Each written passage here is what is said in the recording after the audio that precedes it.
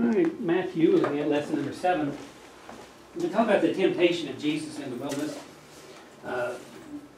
Remember, the temptation of Jesus was not given to cause him to fail in any way whatsoever.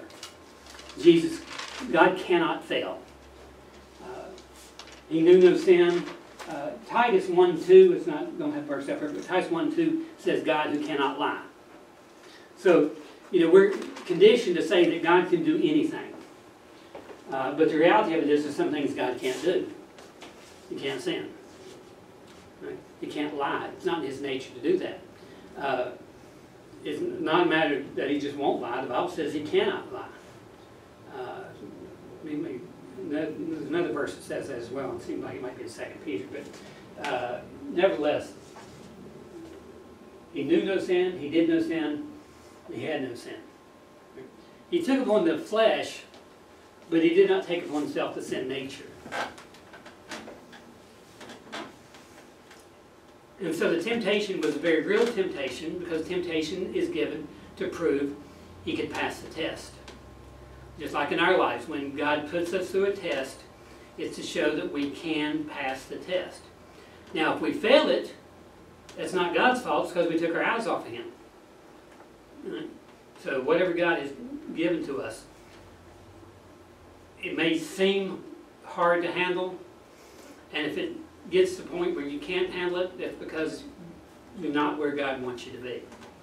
Right? He wants you to be closer to him. Any trial we go through is designed for several different things. Sometimes God may have you suffer for your own benefit. God could have you suffer for your sin. That is a possibility. And then there's other times when God has you suffer that has nothing to do with you alone, but it's for other people. 2 Corinthians talks about that with the comfort that you're given, God said things that you've gone through, and you read it exactly. It's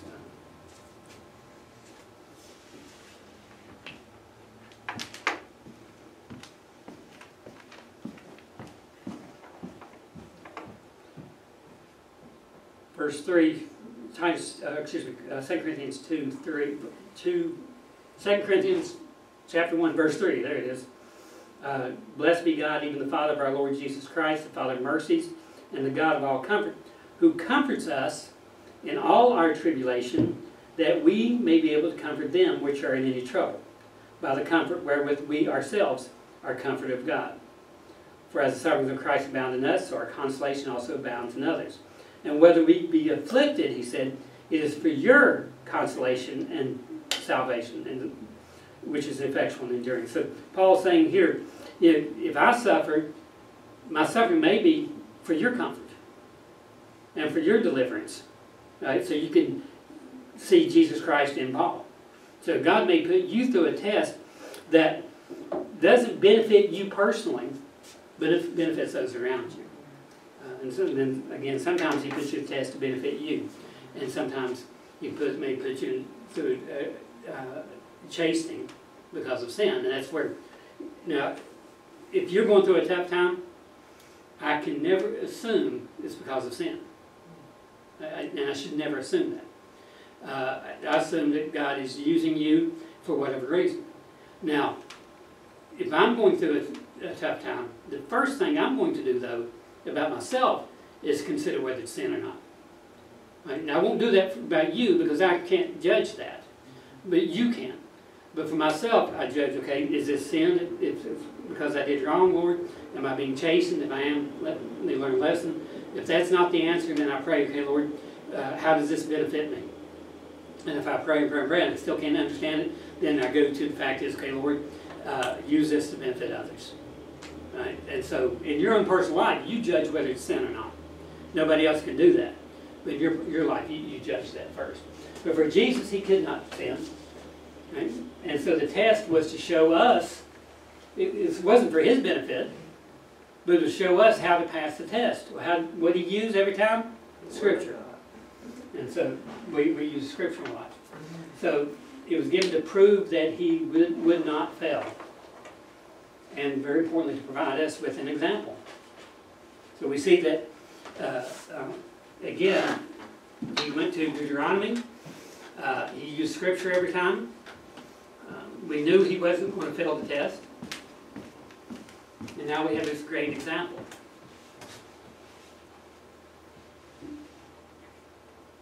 So anytime, in any way whatsoever you're in trouble, first thing to do is go to the Scriptures and judge yourselves by the Scriptures.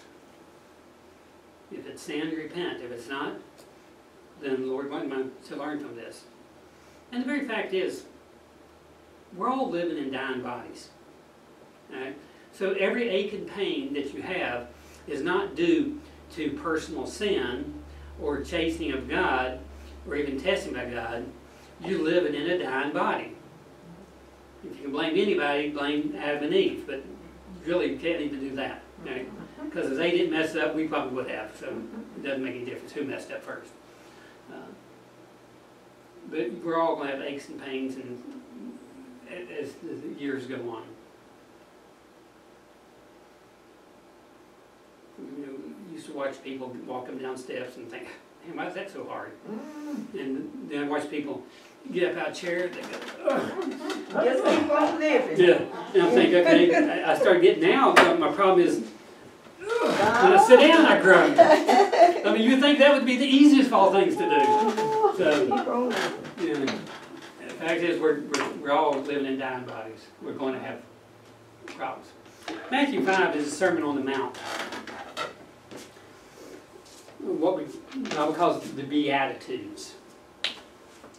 Beatitudes. Not beauty-tudes. I heard somebody say that one time. We don't do the beauty-tudes. It's not the Beagles either. But the Beatitudes. The blessed category.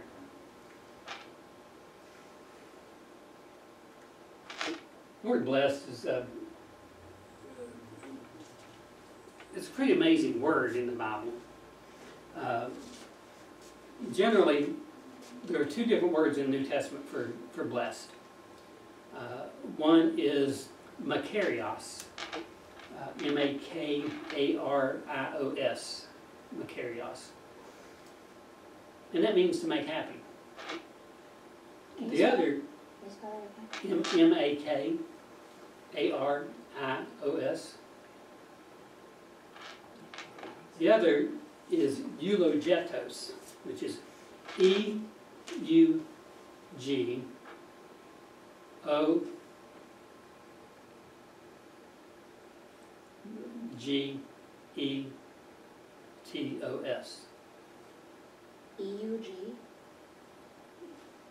L-O-U-G-L-O-G-E-T-O-S. Is that what I said? The L before you.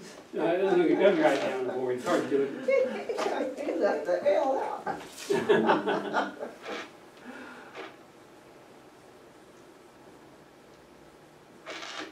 E-U-L-G-E-T-O-S. Eulogetos. And that means? Dr. K, have you ever heard that blessed means happy? Have you ever heard that? Yeah, makarios means happy, to make happy. Eulogy, eulogetos, we get the word eulogy from it. Oh, okay. All right, what's done in a eulogy? Speak. To speak good of. Speak good of, speak well of.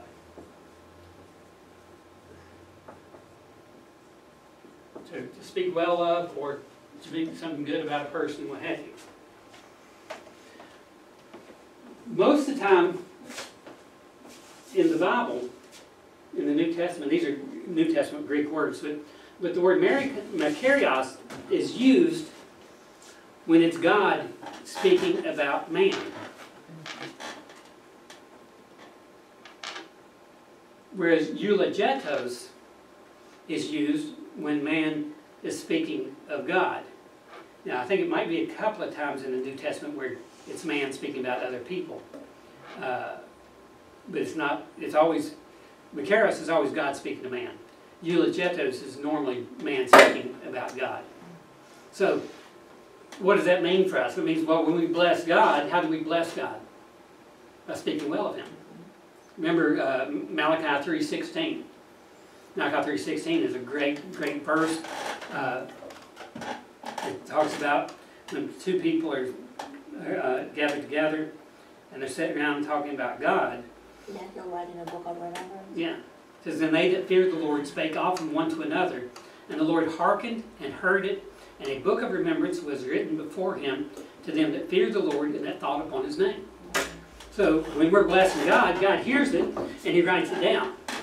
Now, God doesn't have to write anything down, but why would he write it down? Well, the way I usually illustrate it is like this. Do you have any pictures of Gina?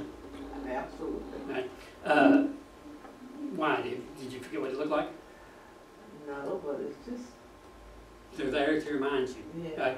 No, you know, God's not going to forget, but it's like a picture to him, to remind him of us. And so we have pictures of people we love in our homes that we'll never forget what they look like, but they're there to remind us. And that's what it's a book of remembrance. God, now, like I say, God doesn't need to be reminded. He's God. But it shows us how touching it is. It's a very... Just touch it. Yeah, it touches your heart to think that God cares about what I have to say. Well, An almighty God. the word beatitude means supreme blessedness or happiness. So beatitude has to go along with the word makarios. The beatitudes, content beatitudes, are talking about who will be the citizens of the kingdom and the characteristics of the people. The word kingdom of God and kingdom of heaven is a very debated topic with people in the New Testament. I've heard some say that the kingdom of God always refers to Christians today, and the kingdom of heaven always refers to things in heaven. The problem with that is, if you look them up, sometimes kingdom of heaven refers to now, sometimes kingdom of heaven refers to the millennial kingdom. And sometimes kingdom of God refers to the millennial kingdom. So neither phrase means really anything different. It's only different by context. So are we in the kingdom today? We're not in the millennial kingdom, but are we in the kingdom? Well, do we consider Jesus our king? Yes, we do. Has he been crowned? No, not yet. But do we consider that? Yes. Are we one of his? Yes. So we are in a kingdom today. Kingdom of heaven, kingdom of God, whatever you want to call it, doesn't make any difference. And so it's just generally speaking, and that's what we're talking about here, the characteristics of the people of God. Right? So who are they and what should be the characteristics? How do we know another believer? Well, the characters of believers should include these qualities. Similar to what we're talking about in Galatians 5:22 with the fruit of the Spirit. The fruit of the Spirit is how we recognize one another. And fruit of the Spirit, all 9 fruits of the fruit of the Spirit is one fruit of the Spirit. And so we should all be showing all 9 characteristics. Well, here we have 8 qualities mentioned here in the Beatitudes of how that we should act one towards another, how we should live our lives. Our attitudes about ourselves, very important. Poor in spirit. And it means to have a humble opinion of ourselves. I think sometimes people get the idea that the church wouldn't be anything if it wasn't for them. I haven't even heard pastors sometimes say that. Well, what we wouldn't have the church today? Well, maybe God did use you to build the church, but remember, it was God who did it. Anything that we are can only be through the power of God. And anytime we get high and mighty, God can cut us down. So we should have a humble opinion. Now, you know, it doesn't mean that we don't have confidence. A humble opinion doesn't mean that you're shy and timid about everything. It just means you're, what's the prayer I heard one time, Lord, without you we is nothing, and nothing can we do. Well, that's true. But with him, we can do all things. So we can have a confidence in God's ability to work through us. But remember, it's God's ability. We don't have any righteousness of our own. And we didn't do anything to earn salvation. By grace are we saved, through God's mercy. course, if you're not poor in spirit, then you'd be proud of heart. And who are the proud of heart? Well, the book of Revelation talks about the Laodiceans. Pharisees, very proud. They were Pharisees. So the mentality that we have does make a big difference.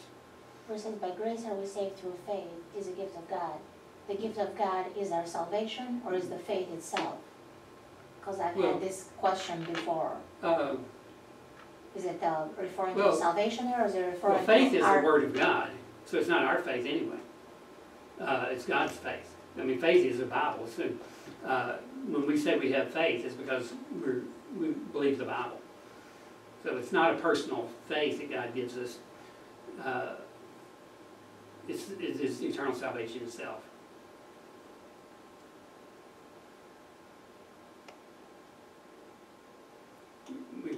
There's a hymn, I'm sure you're familiar with it, as well with my soul. I love it. That hymn is, when I die, that's what I want to be sung at the funeral. The last verse says, when the faith shall be sight. It doesn't say when my faith, but it says when the faith. Now I know it's not the Bible, but it's like David says in Psalm 51, restoring to me the joy of thy salvation. Understanding that it's not mine. In fact, it's mine just because, nothing wrong with referring to my salvation, but David was getting to the point of that it's my salvation because it's thy salvation. So faith is what God said, and then us believing that, then we have faith. No? Not quite? Of course, the Pharisees are very bad about that.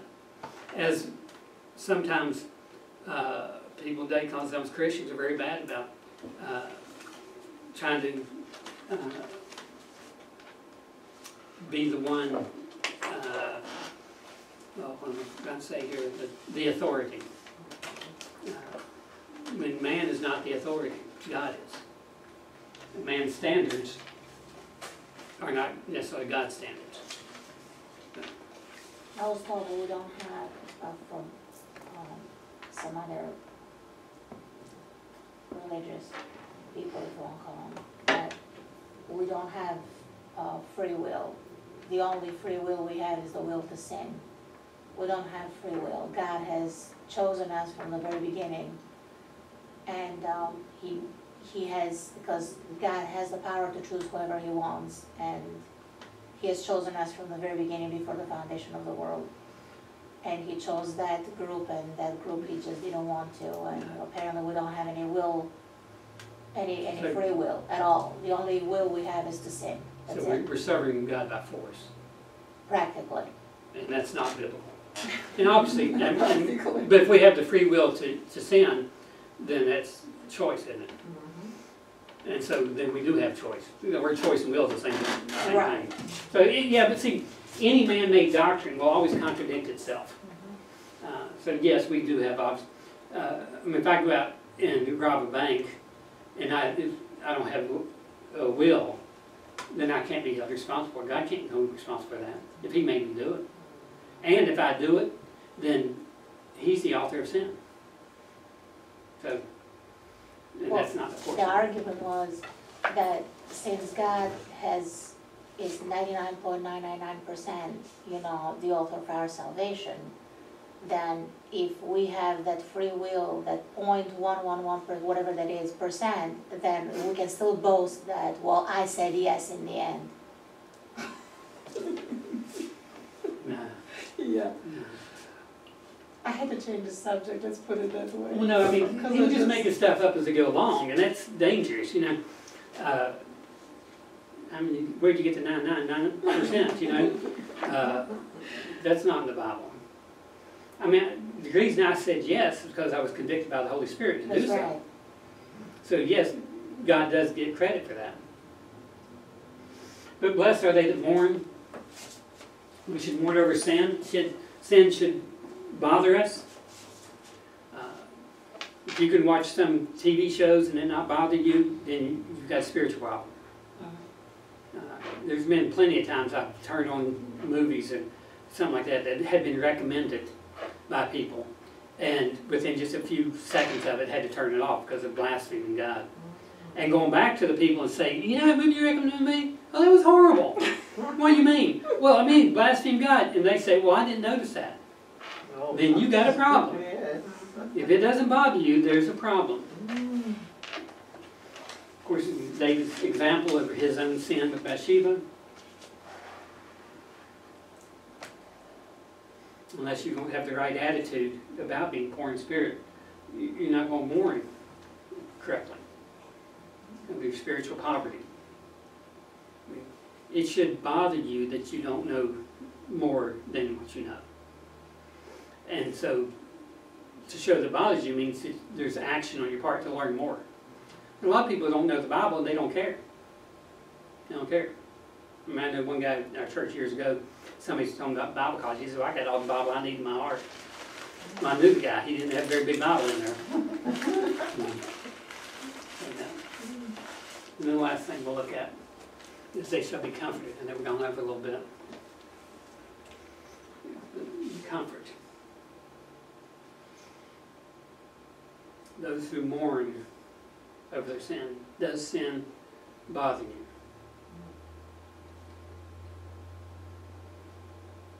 And remember, if sin doesn't bother you, it's still sin. Because sometimes sin won't bother you. Sometimes you might say something and not even realize that it's wrong, or do something that may not realize it's wrong, or feel something you may not realize it's wrong. Remember Paul in Romans chapter 7? He said, I had not known lust was a sin, except the law said, thou shalt not covet. So, feeling bad is not a prerequisite for repentance. If the Bible says it's wrong, it's wrong.